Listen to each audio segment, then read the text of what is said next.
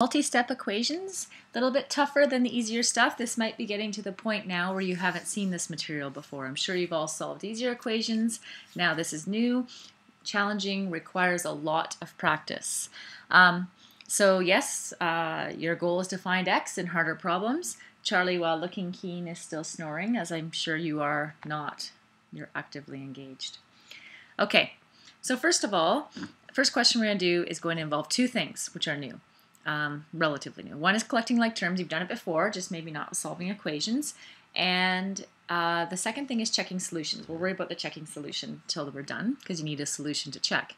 So what we're doing here, looking at the step here, step one, collect like terms. So what I need to do is bring all the x's to the left side of the equation and all the just numbers to the right side of the equation. Okay, so what I've done is I subtract, see this 2x over here? I need to get it over to the left-hand side of the equation. So I subtract it from both sides. That's why it's minus 2x here, and that's why it's minus 2x there. Okay? Then I just write it a little more neatly. So I have 4x, not neatly, but collecting the terms. So I have 4x minus 2x together. Okay? 4x minus 2x is just 2x. So that's where this 2x came from. The minus 7 hasn't changed, and the 11 hasn't changed.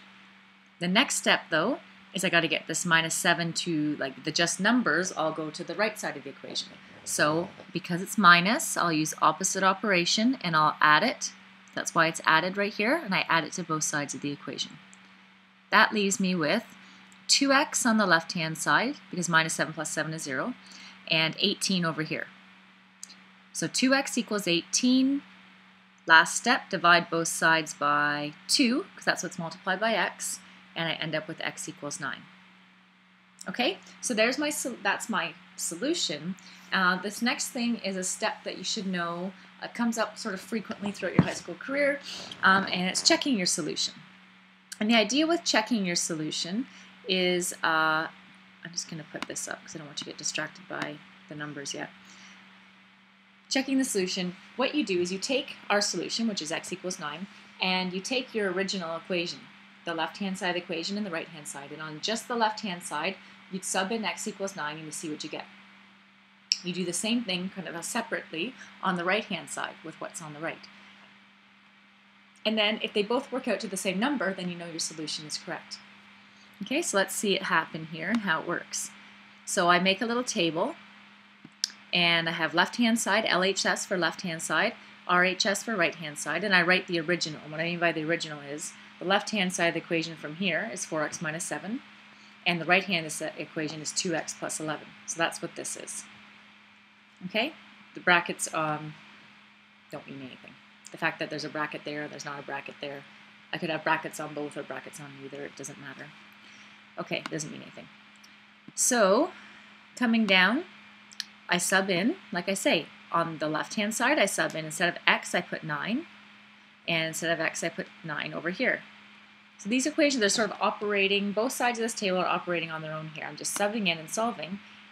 That leads to 4 times 9 is 36, minus 7 over here, and 2 times 9 is 18, plus 11 over here, and I end up with 29 on both sides. So say I had ended up with, made some sort of mistake, and I ended up with 23 here. Well, it could mean that I made a mistake in the checking, but if I did everything right on the checking, it means that my solution was incorrect. So the checking is a good strategy to make sure, you know, on your test day, if you have time. Well, sometimes I ask you to check the solution. I look for the check specifically. But even if I don't ask, it's pretty smart to actually just do it if you have time. Check it on your own, and then you know when you walk out the door that you got the answer correct. Right? Okay, moving on. Let's pull this up so we don't get too far ahead of ourselves. So first of all, another similar question. This time it's not asking us to check the solution. We're just going to go through the algebra part, the solving. And we want to get m by itself, right? And so the first thing to do, of course, is try to bring all the m terms over to the left and all the just number terms over to the right. And so the first one I do, as I said here, opposite operation, see that's minus 4m. So I have to add 4m to both sides. Okay? Add 4m, add 4m. Again, I do that so that I can get rid of this over here. Minus 4m plus 4m is just 0. So coming down, my m's are all gone over here on the right. And now I have a subtract 6, so I add 6 to both sides of my equation. Okay, so first I got the m's over to the left. Now I get the numbers over to the right. And that leaves me with 6m equals 18. Get m by itself means I have to divide both sides by 6. And I end up with m equals 3. Okay, I'd like to remind you, I always want to remind you that if I go fast through these solutions, I have everything written, you don't, that it's okay to pause it, get the writing, and then turn the video back on. Okay, this one is tough. It's a whole extra thing, and it's solving an equation where you have the distributive law. And it's just steps. You know, the rules stay the same, it's just following more steps. And the first step we have to follow is getting rid of the brackets. So what I did here is I distributed the 5 through, so 5 times y, so this 5y is here. 5 times negative 3 is negative 15, right here.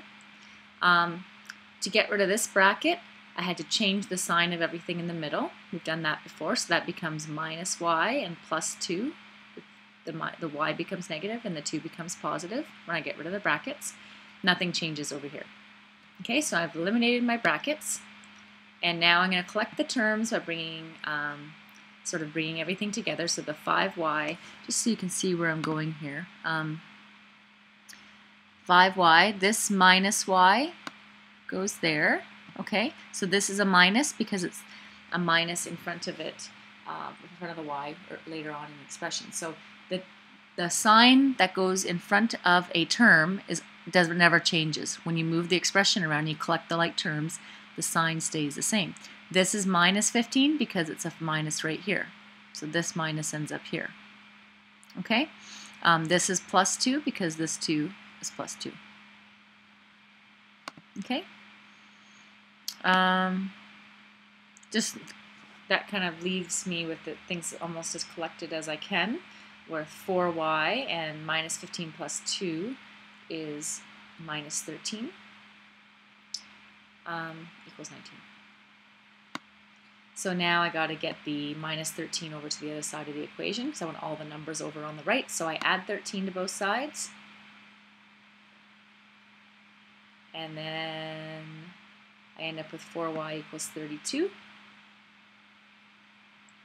And divide both sides by 4. And y equals 8. Okay? So you can see that even though, we're putting things together, it's getting tougher, but the questions are getting bigger, and there's lots of rooms for little errors, and that does happen, but that's what's happening. Okay, here comes the big one for today. Solving for x. We have lots of brackets to get rid of, so that's the first step. As you can see here, what I've done is I've distributed the 3 through. So 3 times 5x is 15x. 3 times plus 4 is plus 12.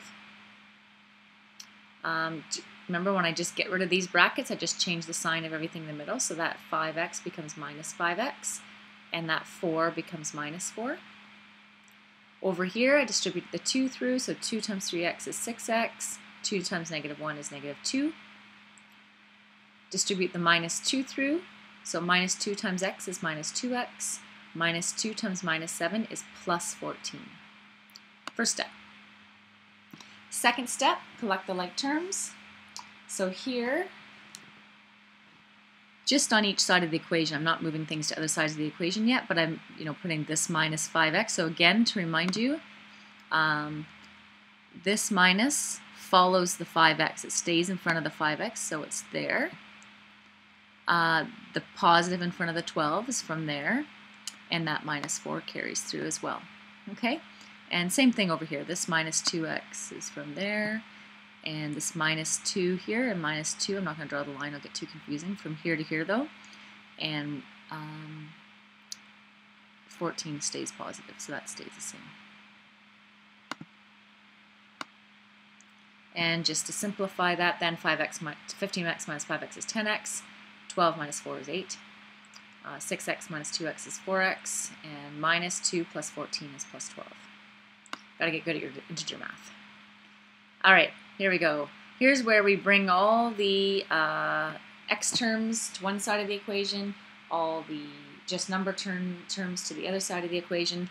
So first of all, to get this 4x over here, I subtracted it from both sides of the equation. And that ended up with 6x, because 10x minus 4x is 6x. And to get this 8 over to the other side, I subtracted 8 from both sides, leaving with 6x equals 4. And then divides both sides by 6. X then equals 4 over 6. And it is best, if you can, to express your answer in lowest terms. Okay? So there is a couple more examples today, but I'm going to do those ones in class. So you'll see those tomorrows in class. I'll expect that you'll have this note written down when you get here, and then we'll do these ones in class tomorrow. So we'll see you then.